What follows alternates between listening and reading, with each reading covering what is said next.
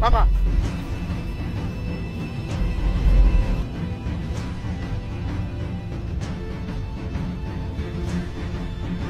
Ah.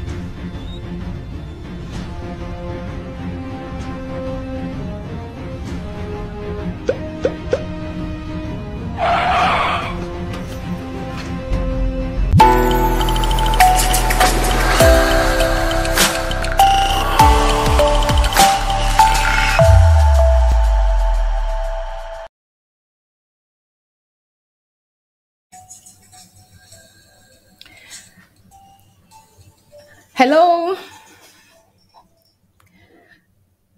Good evening. My name is Jocelyn, and Jocelyn Noah actually is my name. This is my first time to be on a show like this. It was a surprise that was given to me by Mr. Ade, and I'm so grateful to be in your midst tonight. So tonight we're going to talk about more of the struggle, and I've got some people in our midst who are here on the show with me. So I'll be anchoring the show tonight. So please permit me to say hi to everyone and for giving me the privilege and the platform to be here with you guys. I have with me in the house. I will just go ahead to let the guys introduce themselves. I'll go with Mr. Simon. Please, you can just a quick introduction to the. Yes, thank you, moderator.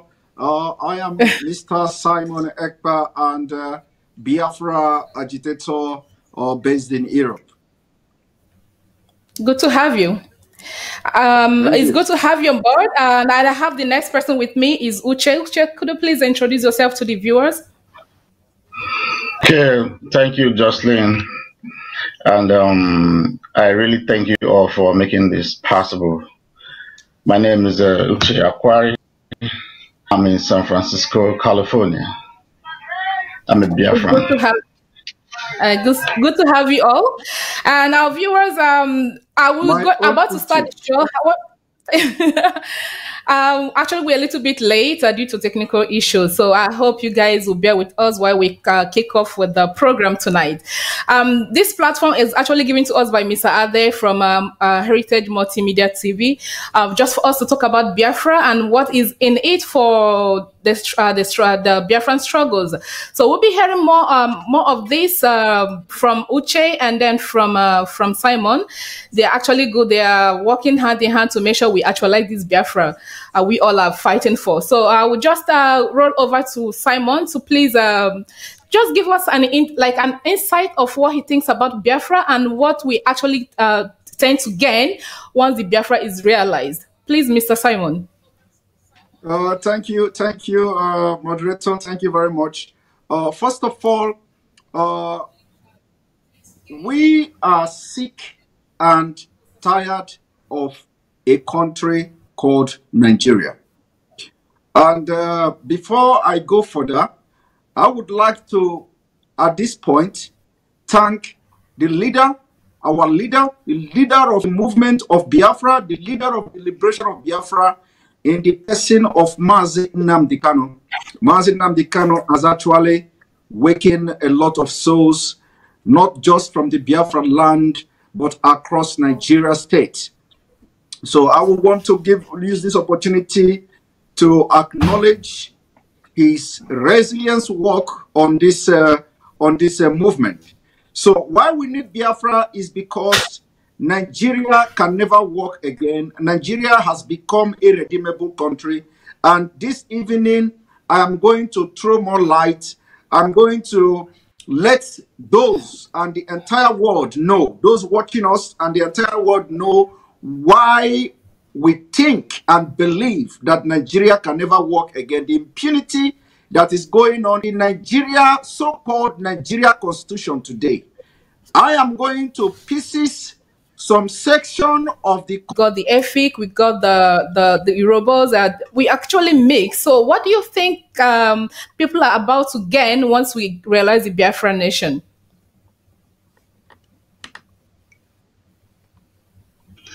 At this point, I will be touching some areas which will really explain what we are going to get or what we are going to gain as France. You know, people think once Biafra comes, we are going to be hungry, nothing will work. How are we sure that we are going to be able to govern ourselves or do? So I am actually going to touch on that area because there are so much about this struggle that people don't understand, even those on the sidelines inside it. So we are just all shouting, we want Biafra. They don't even know what we stand to gain. So I will be touching on those areas. Thank you very much. Okay, you're welcome. Yeah. All right, viewers. Actually, we'll also be taking some calls later on in the show, but that will be towards the tail end of the show because we've got limited time. Though we're a little bit late, so we won't be taking much of your time because I believe some of you will want to go to bed on time as well. So, Mr. Simon, we just needed to elaborate more, okay? Because yesterday, Mr. Nandekano because when he was online, I felt the anger in him. I felt he was actually crying because my heart actually broke when I saw the video of the Biafran children that were starved to death. You know, it's a kind of a heartbreaking to see such thing because for me, I see my nephews and nieces in those states, okay? And then I actually understand the point of Biafrans when they are when they are angry or aggressive because of what they experienced in the past. So the video he showed yesterday, Maznam Dekano showed yesterday, actually proved a huge of a point. Okay, and also we're going to talk about the economic situation of the Biafran region. How has this affected the Biafrans in total as a whole? Or I mean, as a whole, how do you see? How is this going to be of any help? You know, when we get Biafra, is there anything that we need to do to make our people understand that we're actually towing the right path? You understand me? So I would just need to talk to people back home and everywhere, everybody around the globe. Let them understand the struggles and the efforts you guys are putting in to make sure we actualize this Biafra. And also, how do you carry them all along? Thank you. Thank you very much. Can I talk now? Yes, please go ahead. All right. Thank you very much, moderator. The issue of Biafra and the issue of the video you saw on Mazi Nnamdi Kanu's wall and the video of these innocent children dying in their millions, there is nothing anybody can do for that experience to just disappear from our mind. That was a genocide committed against Biafrans. That was a war crime committed against Biafrans. That was a crime against humanity committed against Biafrans. And like you know, nobody has been tried for war crime in Nigeria before. And that is because we all know what gave birth to the ICC, the International Criminal Court, and all that. You know, when it was after all this atrocity happened, and of course they cannot go back and start the crime that they committed in those days. Nigeria became a very peculiar case because of the reason that is best known to international community.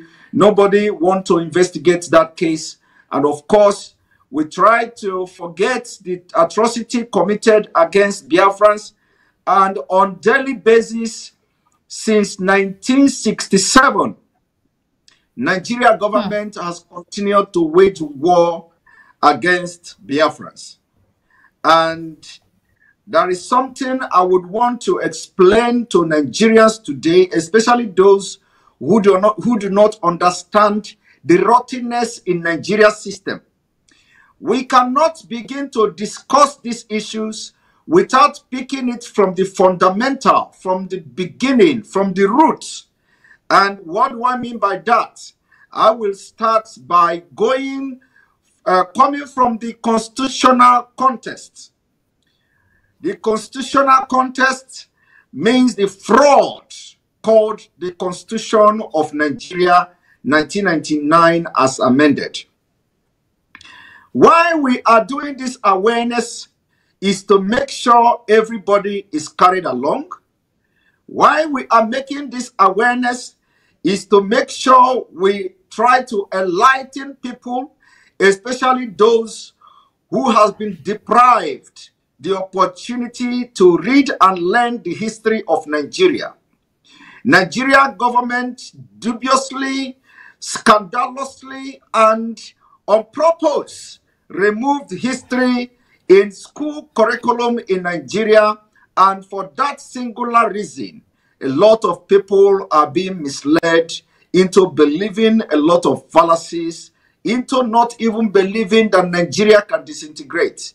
So the reason we are coming online almost on daily basis is to try to orientate our people and try to carry them along, especially letting them know why they must reject Nigeria.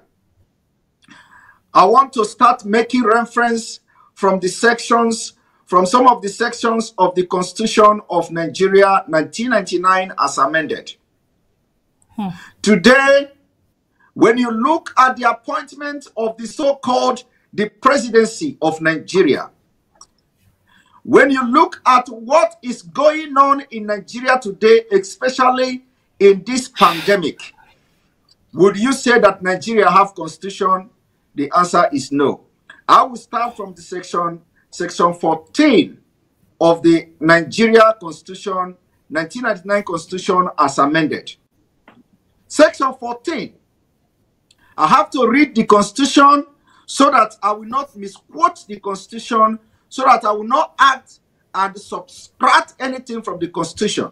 Now, Section 14 of the 1999 Constitution as amended states, and I quote, "The Federal Republic of Nigeria shall be a state based on principle of democracy and social justice."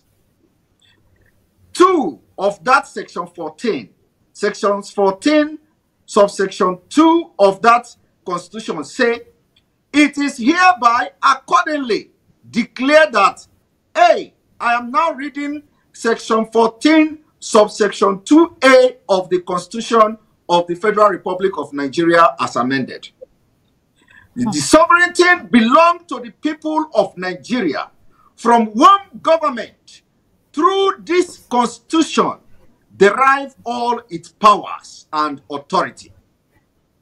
The B, subsection 2B of this Constitution states as follows: "The security and welfare of the people shall be the primary purpose of the government." And C, section 14, subsection 2C of the same Constitution states as follows: "The participation by the people in their government shall be ensured in accordance with the provision of this Constitution."